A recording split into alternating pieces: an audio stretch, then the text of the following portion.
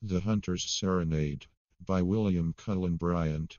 Thy bower is finished, fairest, fit bower for hunter's bride, where old woods overshadow the green savannah's side.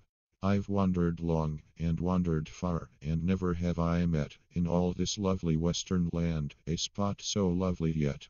But I shall think it fairer, when thou art come to bless, with thy sweet smile and silver voice, its silent loveliness.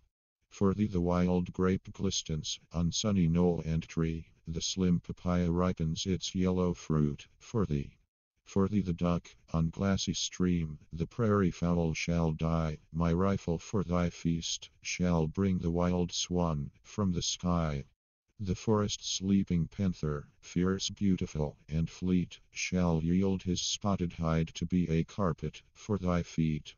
I know, for thou hast told me, thy maiden love of flowers. Ah, those that deck thy gardens are pale, compared with ours. When our wide woods and mighty lawns bloom to the April skies, the earth has no more gorgeous sight to show to human eyes.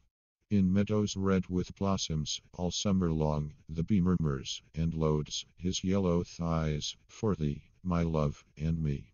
Or wouldst thou gaze at tokens of ages long ago, our old oaks strewn with mosses, and sprout with mistletoe, and mighty vines, like serpents, climb the giant sycamore, and trunks, o'erthrown for centuries, cumber the forest floor.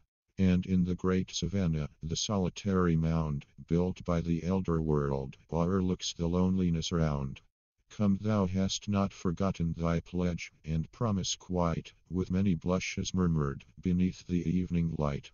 Come, the young violets crowd my door, thy earliest look to win, and at my silent window sill the jessamine peeps in.